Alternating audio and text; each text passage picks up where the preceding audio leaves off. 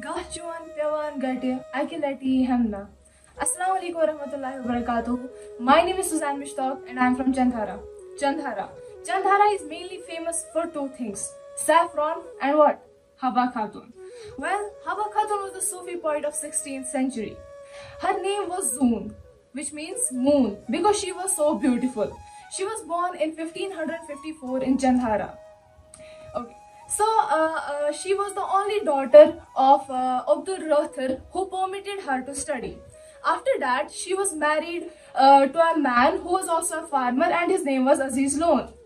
Aziz Lone never supported Habba Khatoon for her poetry, and he always pressurized her as she was getting famous day by day.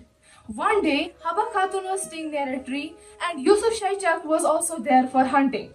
So Yusuf Shai Chak heard the voice of Habba Khatoon and he really got mad with her voice. Then he called her husband at his palace and asked him to divorce her. After that, he sent marriage proposal to Habba Khatoon, and then they got married and lived a very happy life. Yusuf Shai Chak always supported Habba Khatoon for her poetry, and they lived a very good life. After that, Akbar imprisoned Yusuf Shai Chak, and then Habba Khatoon really got mad with the grief. In the end, this pious lady at the age of 55 died in 1609 and is buried in Atwajan, Srinagar. Thank you.